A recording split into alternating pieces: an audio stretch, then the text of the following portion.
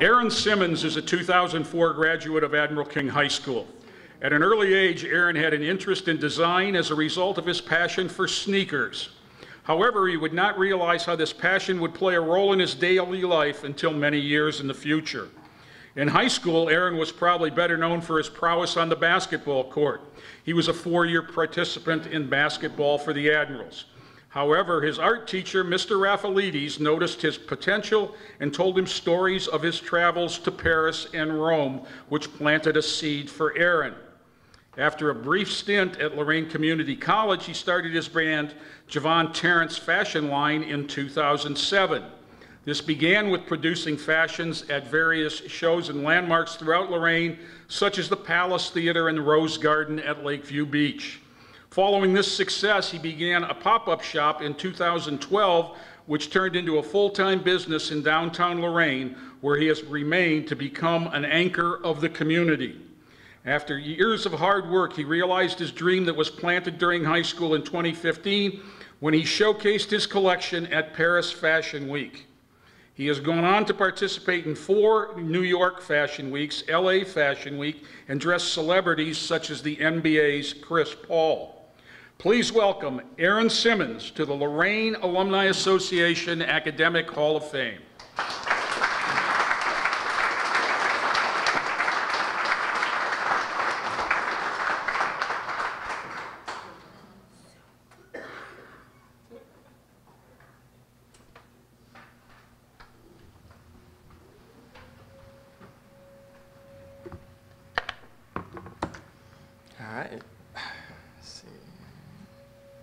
All right, so I'd like to thank the Alumni Association, my parents here, my fiance Mia and her parents.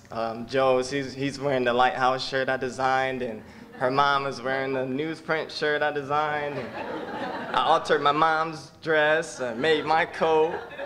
So, also my niece, she's here. She used to be my videographer when I was making clothes in the basement at their house when I started in 2007, so that was fun. But growing up playing basketball was fun.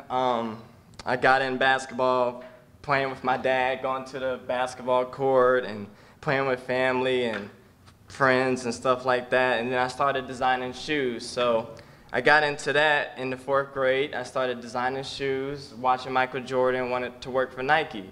So from there, through junior high and high school, I stuck with that. But then after that, I was like, you know what, let me try fashion. So I attempted to move to San Diego and sleep on my cousin's couch, which was crazy. And from there, came back to Ohio because fashion school was too much money. And then I self-taught myself how to sew. So in 2012, when the pop-up shop initiative happened with the city of Lorain, I barely would go to Broadway. So I was like, all right, we'll try this. And I went to the window, and I started dating Mia in 2010. And I'm like, I'm going to have this place. It's going to be our store. She's like, we got to do this in a month. So we opened up, and from there on, we've been doing fashion shows here. It's been very fun, like it said in the brochure, Paris, New York.